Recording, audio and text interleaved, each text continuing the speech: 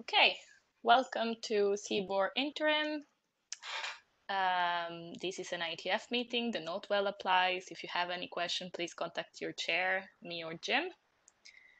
Okay, today we have, sorry for the lateness of the agenda, but it came kind of at the last second. So I posted the link. Let me repost the link to the minutes. On the agenda today, we have several items. Oh, I see that, Jim, I guess you have added this item, which is a status of the CBOR BIS document from Barry, but I don't see Barry in the meeting. So I don't know, I guess, yeah, I don't think anybody has update on that. Yeah, that's fine. If he was here, it'd be nice to know when he's planning to get to it. Of course. Yeah, I guess we'll try to contact him and see how this is moving. Then CBOR tag for date status. Mike, he's not here yet. I think he replied that he would be joining, so maybe let's move that for later. Then we have discussion. I don't know what order we want to take this on. Karsten has submitted a new OID draft. And then the discussion that Jim has started on CBDL module design. And I want to take 10 minutes at the end to talk about IETF 108 and make sure that the scheduling works, and maybe talk about the agenda items a little bit. So yeah, let's talk about OID first, because I think that will be quick. Okay, go ahead, Karsten.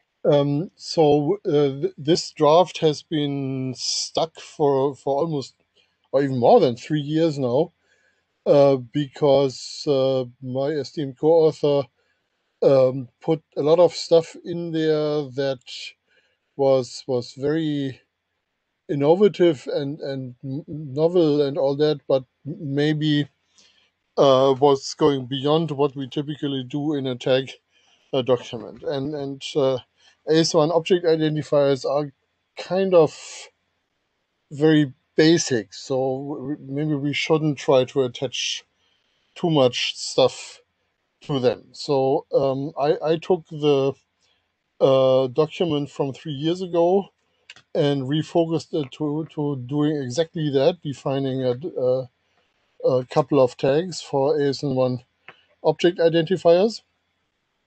And I removed all the other things that are also interesting, but maybe should go into different documents.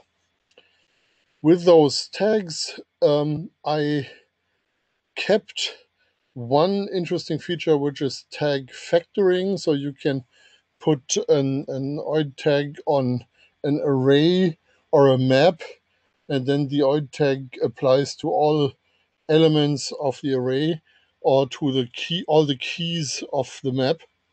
I think that may be a useful abbreviation, but I removed all the more complicated forms of using tags, tag stacks, and all that. And I think we need to be a little bit critical whether I didn't throw out the baby with the bathwater there. But I think that what's currently in the draft is a pretty good set of functionality that will solve 99% of the problems.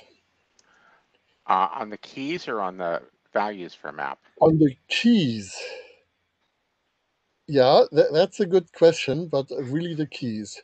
So the assumption is that we have things like X520 names and stuff, and just can avoid putting a tag on every key in there by putting the key on the tag on the map.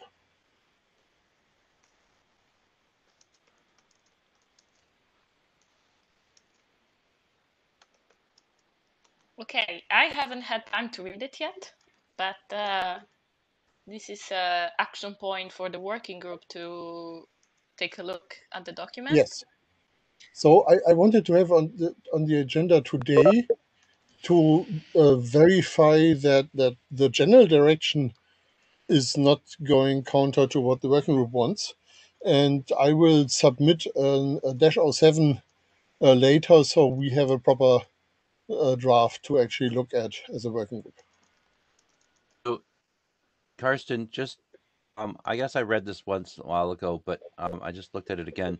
So just to confirm for me, you created a tag which lets us put an OID in ASN1 format in, not a way to encode an OID as an array of CBOR integers, right? Right. Okay. When you say AS1 format, you mean basic encoding rules format? Yes, I mean that. Sorry, excuse me to be imprecise. Yeah. Yeah, I also put in a little twist to the relative OID thing. There are these RFC 6256 SDNVs, and these are identical in structure and semantics to relative OIDs. So I thought we could just reuse the tag for that one as well. So I expect to get some feedback back on that. So that saves us having to do a separate tag for SDNVs.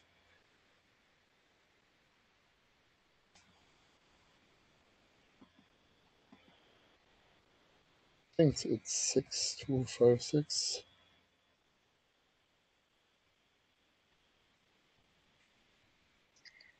Okay. Thank you, Karsten. So I take it that I will do the -07, submit that today, and then we do the usual thing, look at this, and Yes. maybe look at this with a view to actually adopting it soon. Yes. Have you had any contact with Sean? No. Okay. Just to know. Okay. Yes, I think it sounds good, and so we can move to the next item. So Mike has joined. I don't know if you want to take that before the CDDL discussion. It's less likely to take a lot of time. Let's do it that way. Yeah. I wake up this morning and I see there's been a bunch of discussion about time zones. I'll back up and say I draft two to address the working call comments that came in. One of which was a wording suggestion by Jim that I adopted. Most of the others were saying, be clear that there's no time zone. So I now say that there's no time zone and that 8 seconds don't apply. And I see that Karsten responded to Jürgen about Angela Merkel's date, which I thought was a good. I haven't read through the rest of it because I'm just scared. But something in the discussion that went after, I think we're ready to send this to the. There's something hidden in the discussion. Yeah, I think that the main requirement here is that we explicitly identify this as calendar dates, as opposed to 24-hour periods that are anchored on a time scale. And I think that that's all that needs to be done.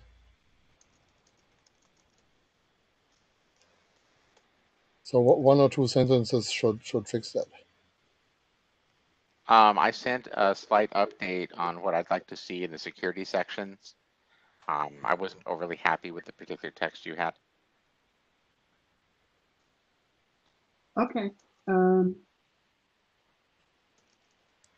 I see that there's email from you in my inbox. So why don't I read those while we just CDL, and then let's come back to this topic in a few minutes after I've read the thread. That works.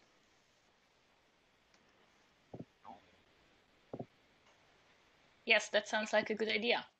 Okay, let me read what came in last night. Great. So in the meantime, we can to the CDDL module design discussion. I posted the first mail in the mail archive for this thread. So Jim, do you want to maybe summarize what this was? Basically, modules is one of those things that everybody wanted. So I started by trying to figure out some of the questions I think that need to be answered and sending them out for discussion.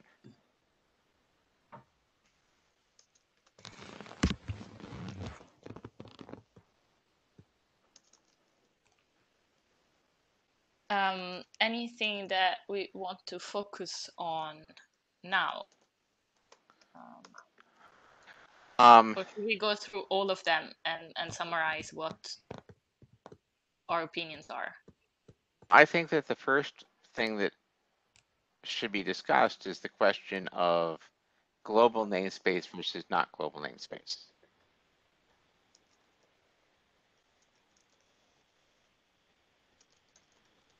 Yeah.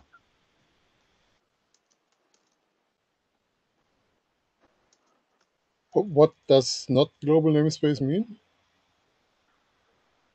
ASN.1 doesn't have a global namespace. Well, actually, it does. It's called OID. And the only thing it is used for is to identify a module. Yes. So any symbol which is defined inside of a module has to be explicitly imported from an external module. Yes, I would expect that's what we are going to do as well. Okay, that was not at all clear to me from what you were saying. Since We you were still need talking, we still need a global namespace so we can identify modules. But I wouldn't expect that the symbols that are used in a specific CDDL specification are coupled very tightly to the global namespace. So this is what the module feature should actually do for us, managing those namespaces and making sure a specification can use names defined in other specifications without having to provide the full name on every use. And that's why my text had a distinction between symbols, which are the names that we're using within a CDDL spec, and various kinds of global or external names or references. There is also a difference between names and references. So a reference can be something that still needs to be resolved until you actually have the global thing. Yeah. So I did not read that from your piece of mail at all. okay, we need to define that terminology. So if you look at SDF, we have a global namespace in there too, but you essentially use the query construct in SDF to reach into that global namespace, which is one way of doing that. This is not necessarily the one I would suggest for CDDL, but there needs to be a link between the global names and the names that are actually used in a specification. I've thought that with SDF, you could have two different modules that actually define the same internal name. Yes, and I would And with ask the that same you do the same for namespace. CDDL. With the same namespace.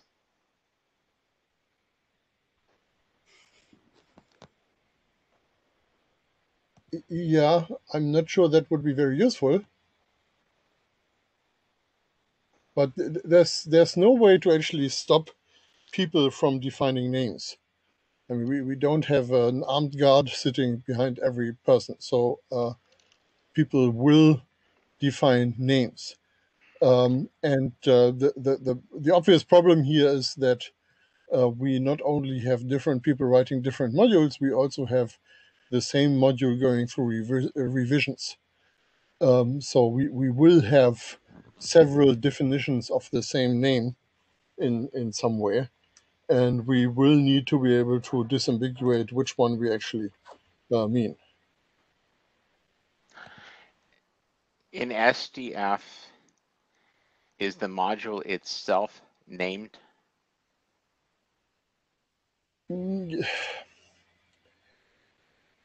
Yes, but that's not relevant. So the module doesn't really have a name, but it has a default namespace, which looks like a URI, into which the module actually exports names.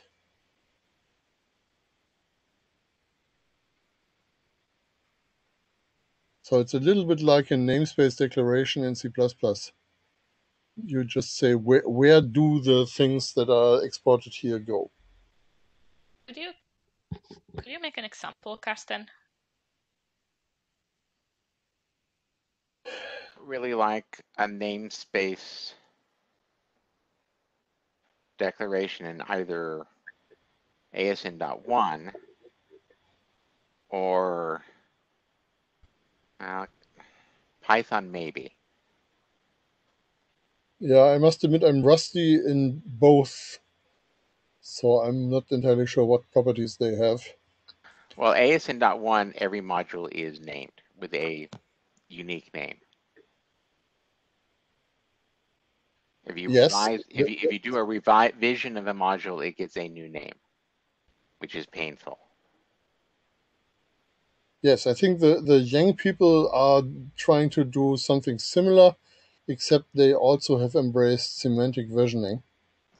So the version is part of a name, and they also have dates on these things and so on. And I need to understand how exactly all these parts play together in Yang. But Yang is definitely something we should be looking at, because they have just gone through the process of fixing up their naming, versioning, and publication process and all this stuff.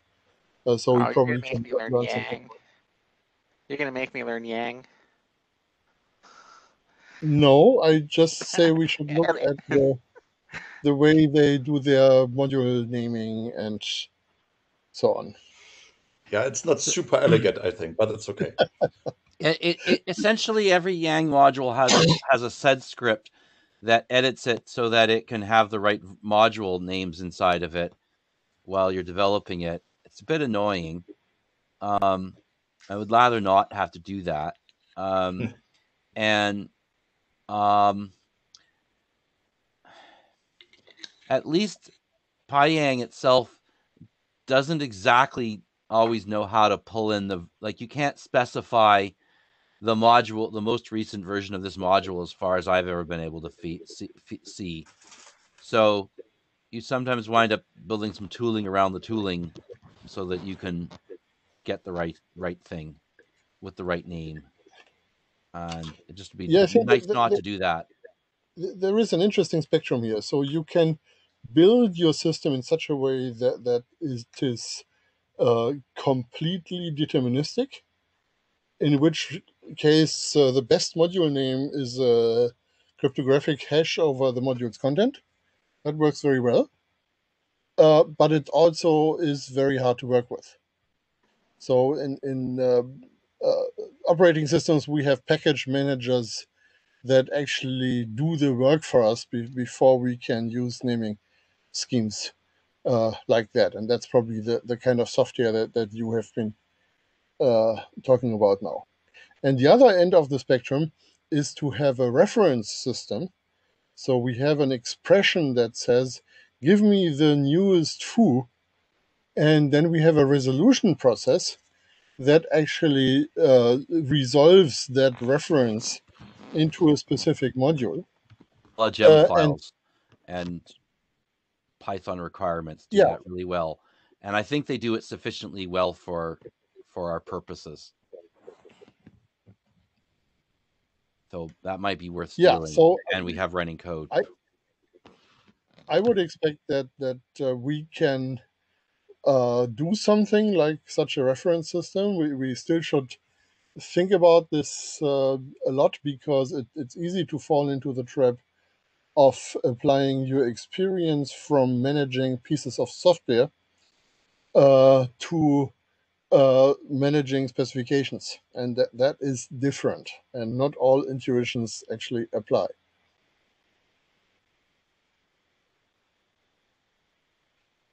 So Python has this great feature called from future import, which nicely demonstrates that versioning is sometimes weird.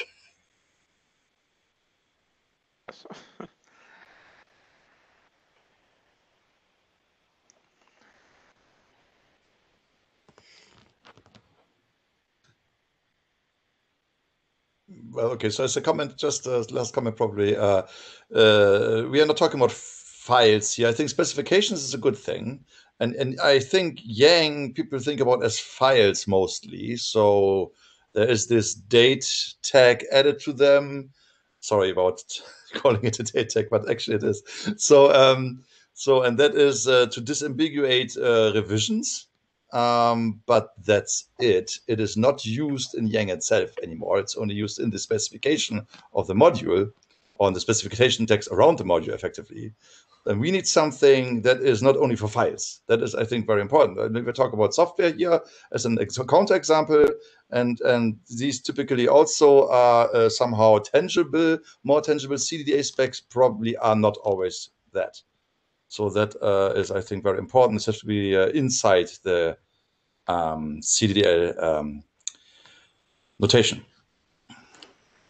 Hank, I don't understand why you think that CDL specifications don't more or less directly map to files. Can you expand on that? Yeah, but that's just what in the early days when creating CDDL, there's an order to the rules. At the start, I always thought about we concatenate two files, and of course the order is clear. But if there are just uploaded blobs of data that reside in memory and never are a file, they still have to be ordered correctly. But now you don't have a file system; you only have two specifications, and they have to kind of be self-descriptive in their own way. And that is the reason why we think this the root rule has to be at the very beginning. If two root rules, there are two specifications that are relying on each other, and you concatenate them, and now you have no file, and there's no namespace problem because they know each other, so to speak, or they're built with awareness of each other. But they still have to be in the correct order, and that is, I think, something that is also to the module design here. But maybe correct me if I'm wrong. I Oh, think no, that's definitely true. the shortcut of using the first rule to say this is what this specification ultimately defines, that worked reasonably well for the first 5 years. But I think with a module system, we really don't need this any longer. So I think that we will have ways for a specification to be explicit about what data types it actually exports, and we have a number of specifications that export more than one data type, which happened first in RFC and COSI, which has this weird rule at the top, which says COSI has the following 5 relevant exported data types. Yeah, not my fault. Definitely my fault. Yeah, we want to go beyond that, and then maybe the question of order gets a little bit less important. I sent a message to the mailing list a couple of minutes ago that goes into this in a little bit more detail. So we cannot completely ignore order, but this kind of problem that we are having, where we are building our specifications out of files and have to be careful putting them into the right order, I'm not sure that we will have that once we have a module system. Yeah, so mitigating that via module system, I think, is exactly the point. Yes. But still, it has to take on that requirement and therefore make it work. Yeah. So in the end, we are not going to tell our tool validate this instance against that specification, but validate this instance against the exported type foo out of that specification. Yeah, and also understand probably that there might be dependencies here that you need imports Yes. on the other end. Yeah, exactly. So I think explicit export and import interfaces are really the Yes. important part. Exactly. And maybe the way these interfaces interact with the global namespaces is something we can import from SDF, or at least can steal some ideas from SDF. We don't have to structure it exactly like that. But I think the important thing about the way SDF uses these namespaces is it uses URIs, but these URIs are not meant to be dereferenced. So you cannot expect to find something at a specific URI that is either useful at all or complete or up to date. So I think we are digging ourselves into a big hole if we build this around URIs that actually are meant to be dereferenced. In SDF, the URIs that are used are in the URL namespace. Yes. So they are usually HTTPS URIs, but at the same time, they are not intended to be dereferenced.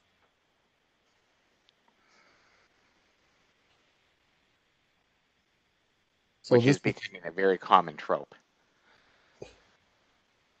Yes, it's like the way that URIs are used in RDF and other places.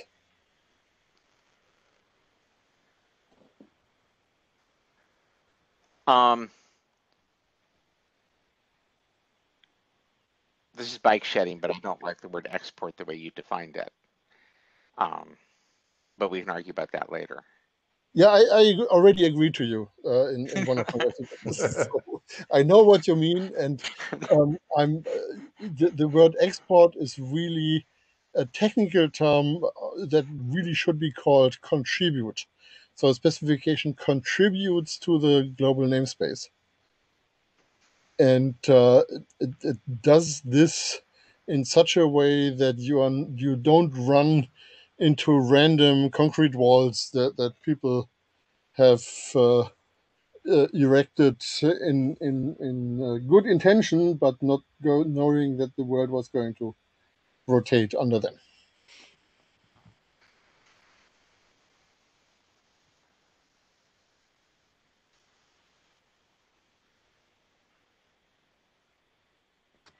So what's the inverse to contribute? Direly need. Steal? Load? Nah. Politician?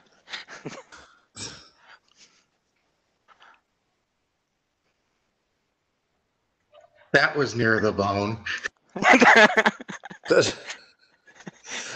So I, in my human readable annotations, that I, not to get confused myself, I put into CDA specification nowadays is actually literally depends. So I depend on the contribution of some other thing. Otherwise, I will not function properly. It will function though, mostly. That is a little bit weird. So it's not really a dependency. Dependencies, I think, are things that do not run or do not work at all without something that's contributed. But a contribution is basically, maybe it's more like an augment. I don't know, we can call it augment, but it's more like an overview. So you only add things. It has to be self-sufficient in the first place. Otherwise, it will not be a valuable module. If it's importing, sorry, if it's depending. But it is actual dependency. So it's a little bit like the socket concept in CDDL, where you have something that anyone can contribute to. Yes. The specification doesn't really tell you which of these contributions are good or bad or should be used or should not be used. That's something that needs to be done separate from the specification. Yeah, and then I have to also contradict myself right now again, because I see the specifications parts that are right are of course not self sufficient sometimes. Sometimes they are only purely contributing CDL specifications. They are not a full spec by their own right, and I highlight that. So these are not root CDDLs, I call them mostly. So as a specific kind of dependency to that, they need something to contribute to. Otherwise, they do not really work. Yeah, let's call those rootless specifications. Yeah. So if you look at the prelude essentially is the first big rootless specification we did. Exactly. That is a very good example. That's always there, and it's used by everything. It's a little bit of a hybrid, therefore. But yes, same thing like that. If you have a second level prelude build that can be consumed by other, it contributes to everything else in the build. That should be a viable module. Yeah, so people should be able to pick up those additional preludes, and usually when we do a tag definition, then we put a couple of lines of CDDL into that tag definition, and that's really something that should be selectable. So you can say, here's the CDDL for the tag definition, and I can just import that without a lot of ceremony.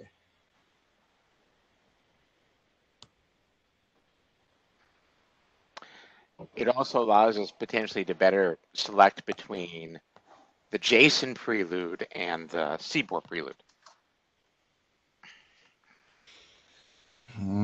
Yeah, you are more constrained if you are constrained if you do going with the JSON prelude. Simply some types are not allowed in there, so you cannot just use a contribution that is a JSON prelude or something built on that and then plug it into otherwise the CBOR prelude and plug it into a CDL spec that is for JSON. It simply does not work. Yeah, I think it's important to think about how composition works with these switches, and how do you actually use a module that has a switch from another module that also has a switch, and make sure the switches are thrown in synchrony. So that's where the features come in, which I think are really important to make module references work. Yeah, so all these three things, like the namespaces / some everything versioning, the modularity here that we have with contribution and its complement, and then the feature stuff is always interconnected somehow. It all is related, closely related to each other. So it's while they're independent topics and they can be defined independently, maybe even they strongly relate.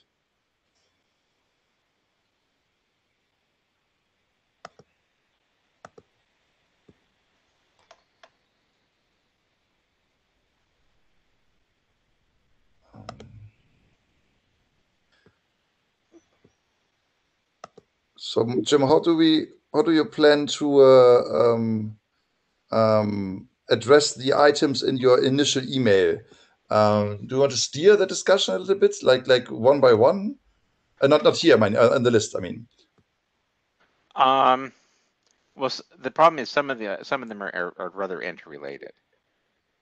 But more or less, yeah, I think going through them one by one is probably going to be relatively useful.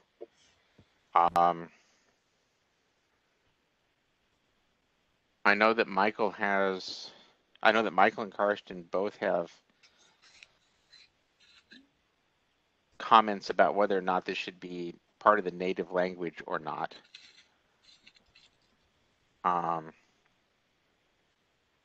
What are the trade-offs for making it?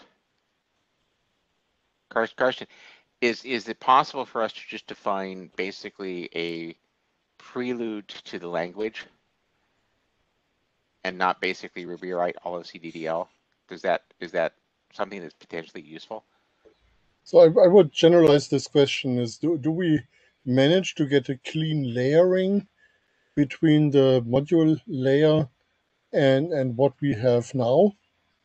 And I think that would be useful to have, but I also don't think it's an absolute requirement to have it. So we should evaluate this as we go. Do you think the same thing is also true for identifying features? Yes, I think so.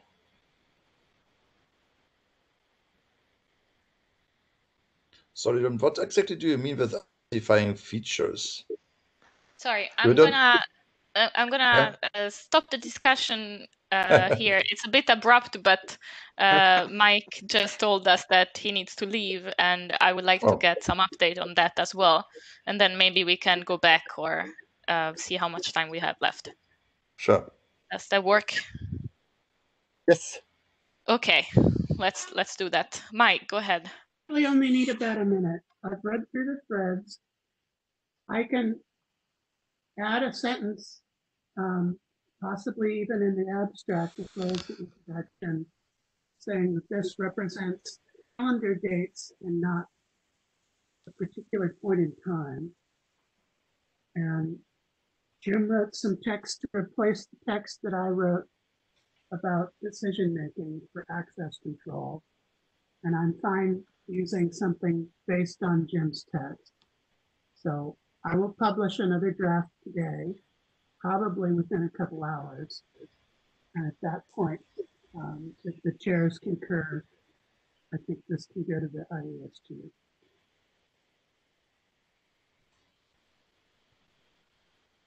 Did I miss anything? Yeah, I think. No, I think calendar. This in the beginning. There's the calendar day and points in time is everything we need. We don't have to be overly verbose there, and I think that's fine for IC then. Okay. And Jim's access control text, I can do something based on that. I think that's all I needed to say. Mike, what was Jürgen comment or email? Is that? I think I missed that. The statement about this being a calendar date and not a time addresses what he was talking about. I think we already actually addressed it when we said that time zones and leap seconds are irrelevant, but we can be even more explicit. He was asking for something that this is not. This is for exactly the passport use case, or the driver's license use case, where it says, I was born on March 22nd, 1960. It does not say, you know, at what time I was born or in what time zone. Okay. Yeah, it's like a plan. You can submit in a version, and then especially people who had comments can take a look at it and see if everything is addressed. And then before sending to ASG, we'll still need to do the shepherding work. So that might take a little bit. That's right. Who will the shepherd be? Yeah. We haven't talked about it. So me and Jim need to decide who takes this. Okay. Yeah. I mean, either of you or Karsten would be fine, but it's up to you, obviously. If Karsten wants to volunteer, I'm sure that that would be great. Well, I don't think I should. I'm certainly going to watch this closely, but I'm not sure I should be the shepherd. But Okay. Kerstin, you're not the core chair. What are you doing with all your time now? Writing drafts, I'm kidding. one a I'm day. joking. Good for you, Yeah. Kirsten. Okay. Okay. Thanks, Sounds everybody. like a plan. Thank you, Mike. Okay. Okay. And we can go back to the CDDL discussion.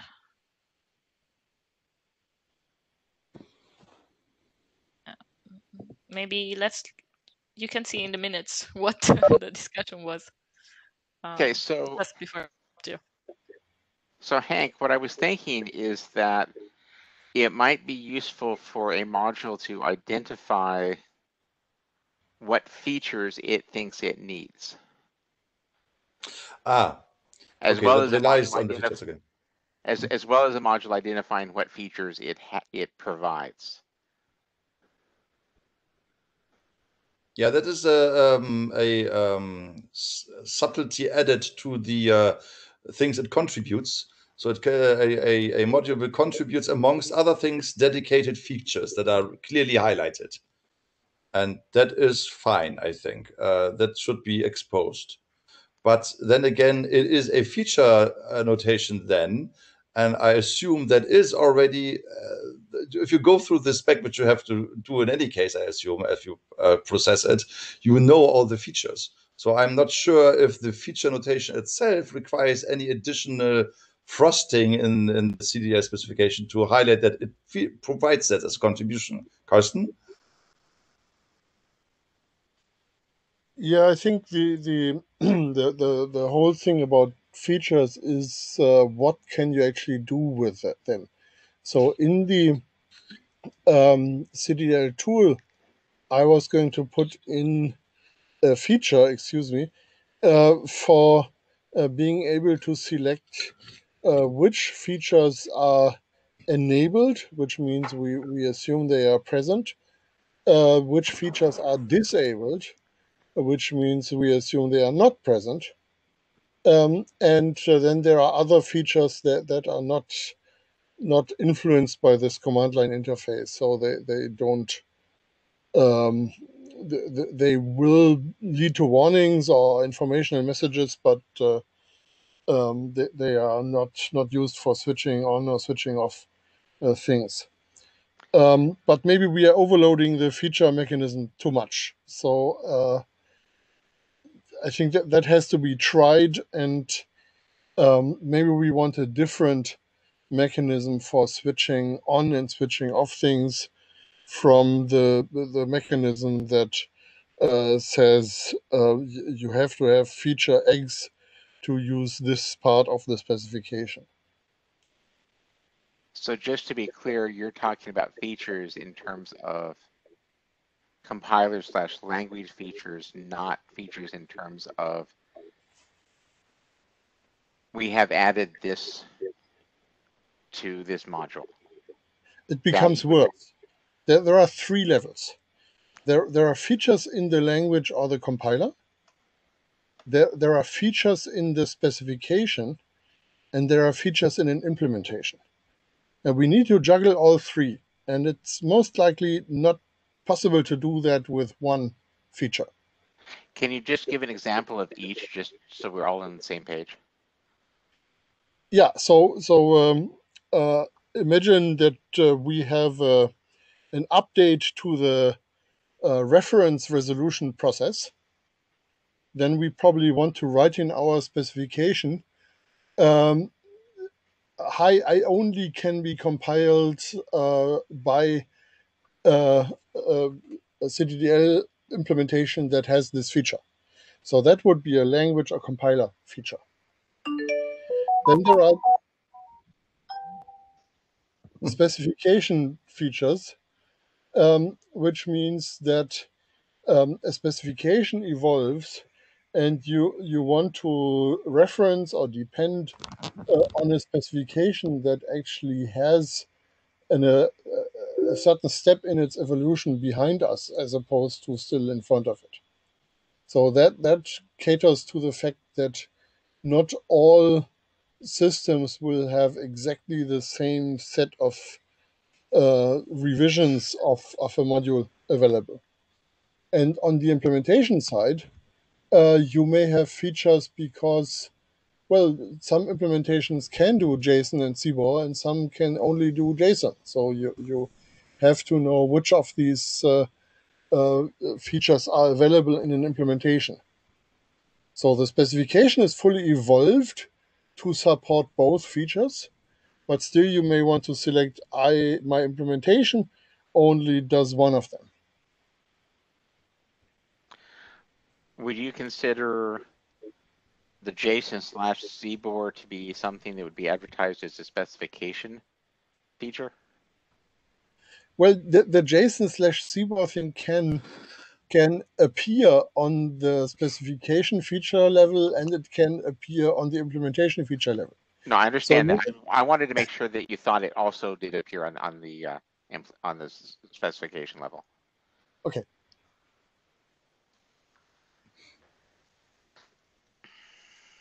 And that's actually something that will happen a lot, that we will have a specification that only has a JSON version or only a CBOR version initially, and then we add the other one in as well.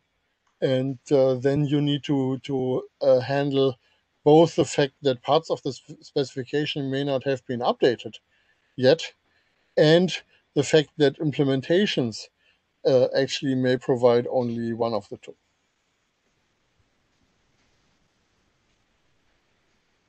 Yeah, I think that's a good example that binds most of these topics together. I think is very illustrative. Yeah, and so far we at the language level we managed to avoid features, except we have one very obvious feature. So we are extending the set of control operators, and the simple fact that a specification uses a particular control operator means that it requires that feature from the compiler. And we probably want to refine that a little bit. So, for instance, we are able to say, we have a specification here, and if you actually have a regex implementation of type X, then you can check those strings as well, but that's not necessary to use the specification. So we may actually want to have a slightly more refined feature mechanism at the CDDL level as well.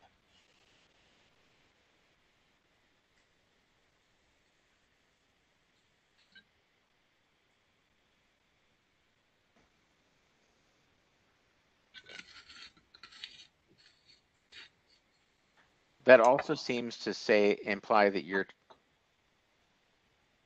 tightly tying together the compiler and the validator. Good point. No, we shouldn't. So a compiler could have a feature that a validator doesn't have. Yes.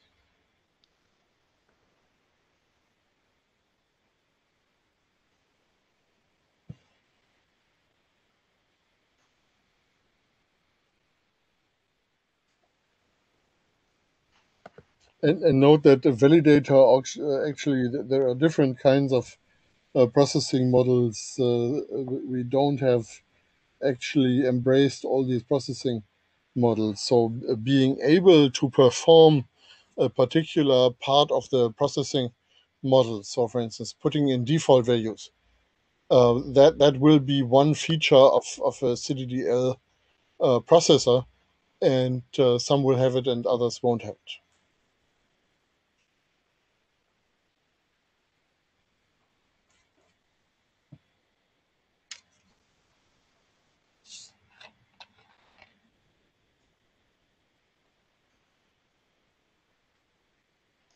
Okay, how should we proceed? What's the next steps? This is a very interesting discussion. But we should start having maybe a plan on how to move forward. Well, it should be no surprise that I really love defining terms, because those terms allow us to be specific about the concepts we are using. So it may be useful to just spend some time defining those terms. Of course, we are probably going to discard half of them at some point because they turn out not to be so useful. So once we have done that a little, we might want to identify invariants. So properties of the solution that are going to stay or that are at least desirable. So we understand what the constraints on the design space are. And then at some point somebody has to just generate a lot of examples for how this could be done in an actual new revision of the specification. I'm going to have to throw away the response I started writing to you on your terminology document, because terminology email, because all my responsives have now changed after this discussion. Yeah, we probably should have these discussions. I think that's important.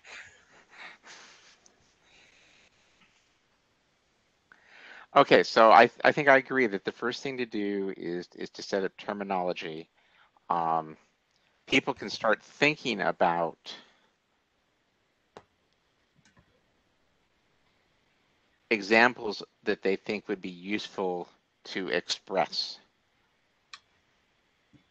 so that we can figure out whether or not we're covering all the bases.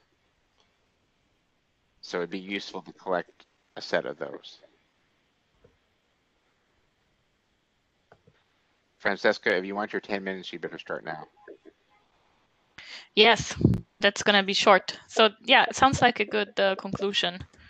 And then I guess we can continue at the next interim as well on this and other points on your email, Jim. Does that sound good? Or... Is our next interim inside of the forbidden zone or not? I don't know when this forbidden zone is, That but would it's be. the 15th of July. That's in Yeah, and South it's already Dakota. scheduled, so we are safe. It's already scheduled. Yeah.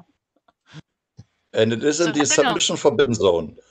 No, it's the Forbidden forbidden zone, zone sorry. is week 30 when we are not supposed to have any interims except for the ones that are already scheduled. Week 30. And that Week is... 30 is the week before the IETF.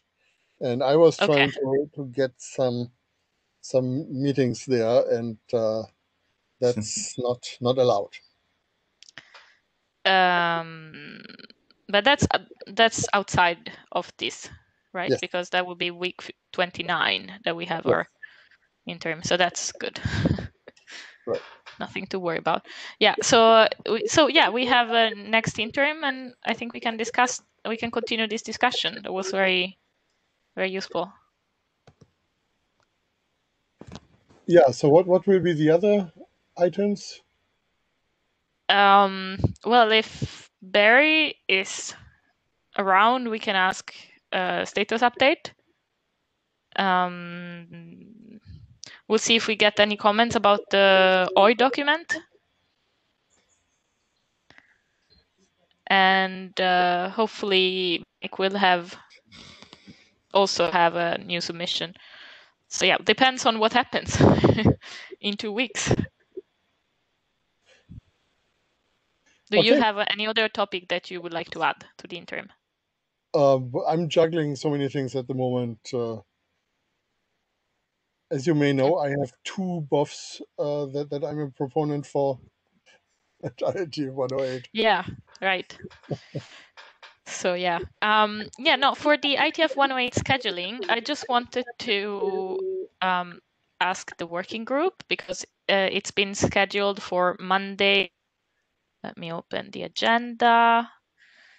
Monday session 2. And I think that works for us. We don't have any collisions that we didn't want to have, but I just wanted to check that that's right, because tomorrow is the deadline for requesting a conflict or a change of schedule. That was. my conflicts between core and TLS. Oh, okay. Yeah. So then you should probably ping your chairs in core and ask them to move to request to change that. No, what I need to do is ask them to put TLS on the conflict list. Right. Yeah, it's a bit too late for that now, but maybe you can fix that. And then the other thing is we will need to submit a draft agenda. Let's see. Which is, yeah, so that's going to be the same day as our interim, the 15th of July. So we discussed this a little bit last interim. We were saying that we would continue this DDL discussion. Now it's approaching. So again, if you have more detail about what agenda items you would like to have, then let us know. So one thing that might come up, I already mentioned that there is an interest in getting a specification done for JSON path, and that specification would probably be applicable for CBOR as well, at least in some form. So the first meeting on Monday morning is going to be the dispatch working group, and that might actually have an idea on how to handle this standardization, either add it to the ASDF BOF or handle it separately, or maybe do this kind of work in CBOR as well. I don't know. So, but this might come up. Sorry, Carsten, can you say that again? JSON path. path. So there is something called XPath, which yes. can be for XML, and that's a monster. And most people who want to do something with JSON or CBOR need a similar query language. And there's something called JSON pointer, which is nice. And we already tried once to extend that for CBOR, but noticed that this is not as easy as we thought. So we didn't complete that yet. And JSON path is somewhere between the simplicity of JSON pointer and the Turing equivalent complexity of XPath. And we still have to find out where exactly that is. Okay, interesting. Thank you, Carsten. And that was it for me for the IETF 108 scheduling. Any other business, real quick, in 1 minute? Are you planning to submit starting dates for new interims?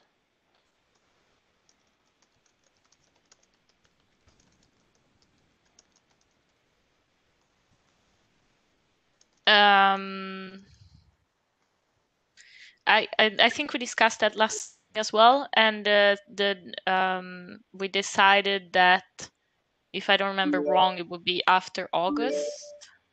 Right. No, my question vacation. was actually a chair issue. We need to actually request that starting point. Yes. And should we have a discussion on times? Should we just keep the same times? Keep the times. Oh, please keep the same times. Okay.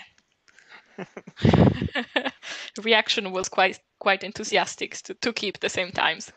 Rough consensus, I would say. So, yeah, I think we can do that after the IETF week. So this would restart in September, not in August? Exactly, yes. Good, thank you. Yeah. Okay, and on that, I think we are done. So talk to you all in 2 weeks. Thank you for today. Thank you. Thank you. Bye-bye. Bye-bye. Bye.